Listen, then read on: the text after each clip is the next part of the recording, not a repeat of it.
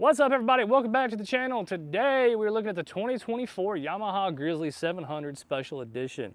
Folks, I'm super excited. I loaded the machine up, brought it out to the house. So you can tell we're out in the woods. We're gonna ride this thing around. We're gonna check out the transmission, four-wheel drive system, brakes, ride, all that kind of stuff. Kind of give you some honest feedback of what we like and don't like about the Grizzly. I don't know that there's much not to like, but we're gonna talk about all those things. If you're used to the channel and you've been here a lot, well, thanks for coming back. If you're not, well, hit the like button, hit the subscribe button. As you know, we do most of our videos at the shop, Extreme Power Sports in Opelika, Alabama. But again, like I said, we're out at the house. So we're gonna do something a little bit new today. Tell us what you like, what you don't like about the video. If you don't like it, I'm sorry. We'll try to do better next time, right? But let's get into it and talk about some of these key features on this vehicle. And we'll go from there. We'll take it for a ride, all right? All right, folks, like I said, this is the special edition. This is the 2024 model. What's cool about the 24, it comes with the 27-inch Maxxis Zilla tires on it, on the 14-inch wheel, and also has the painted plastic. This is not a molded plastic. This is painted plastic. I apologize, it got rained on. It's a little filthy. Really digging the paint scheme. I love Yamaha's paint schemes. They're almost always awesome. That's all I'm going to say. What I do like about the Grizzly, I mean, look at this profile. It just looks like it is ready to hit the trail.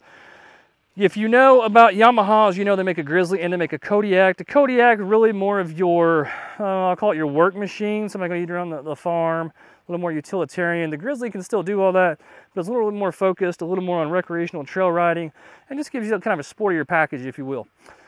Check this out, you got LED headlights on it. You also have the third light, which is awesome. So if you're in the woods at night, when you turn them handlebars, the light's gonna turn with you, all right?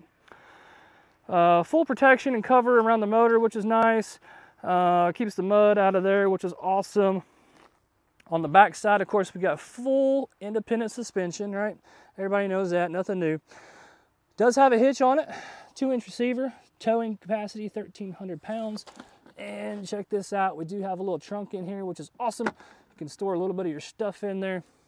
You got some factory covers for the A-arms and to keep crap from, you know, hopefully coming up and poking them CV boots and everything, which is a big pain in the butt.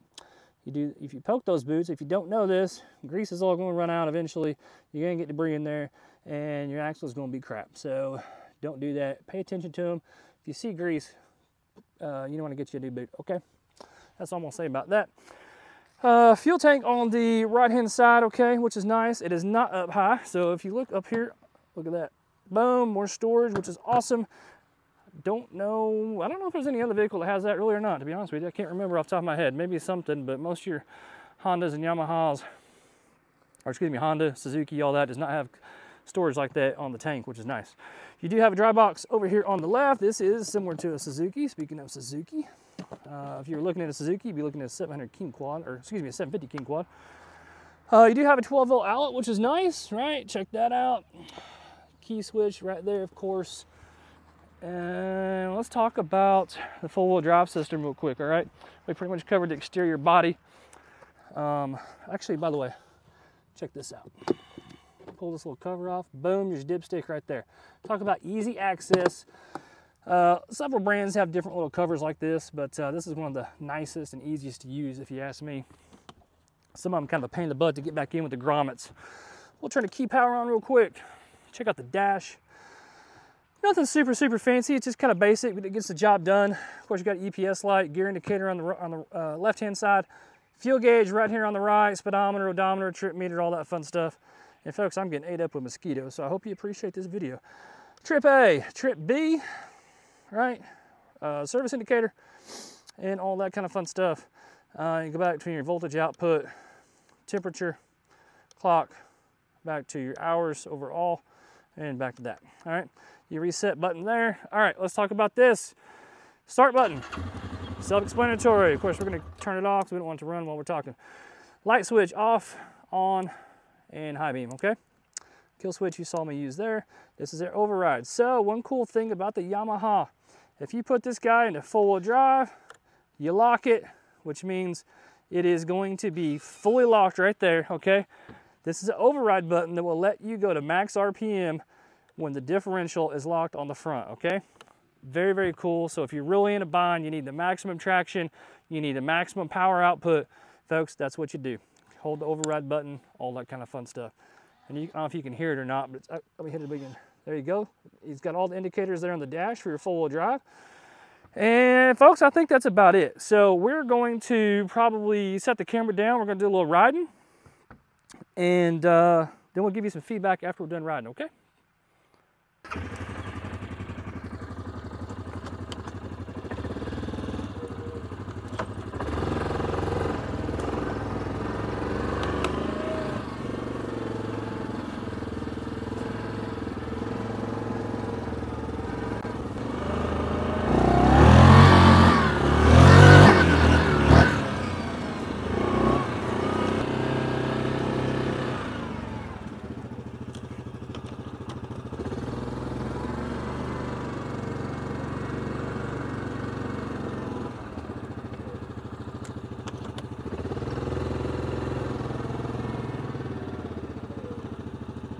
Say hello to my friend.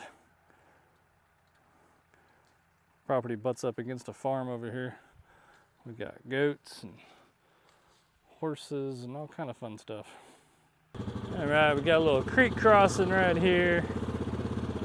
Just gonna go slow. We're not looking to sling mud. I do have the differential locked.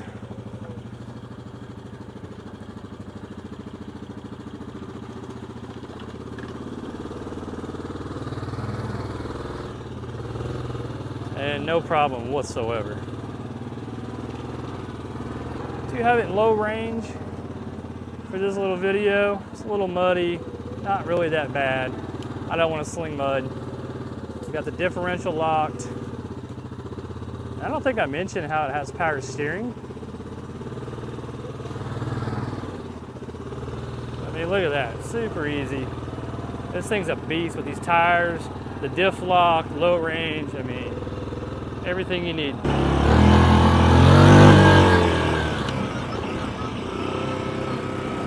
All right, folks, so final impressions. Ride's really good. I'm not gonna say that it is the most plush ATV out there. It was a little bouncy. You might have saw that on one of the little loops that we did.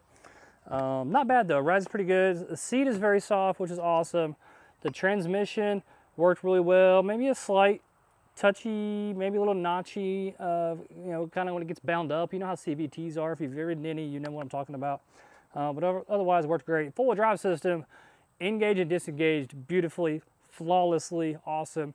You saw in the one clip, we locked it into, locked the differential in the four-wheel drive, put it in low range. It just kind of crawled right through that little creek thing with the rocks. Didn't miss a beat, no slip of a tire at all. Really does what it's supposed to do, really, I'm going to say. Would make a great recreational ATV. Pretty peppy for a single-cylinder 700. It is not the fastest machine in the class. You all know that. I'm not telling you anything new right there that you don't know if you've been researching these units. I don't know what top speed is off the top of my head. I didn't open it up. I'm not trying to beat up on the machine being brand new, but it is definitely peppy.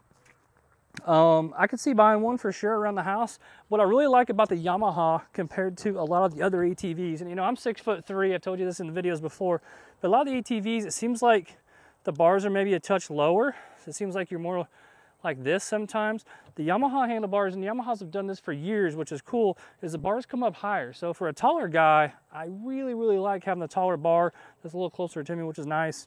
I have no problem with that whatsoever. Everything's at fingertip level, as far as what you need other than the shifter.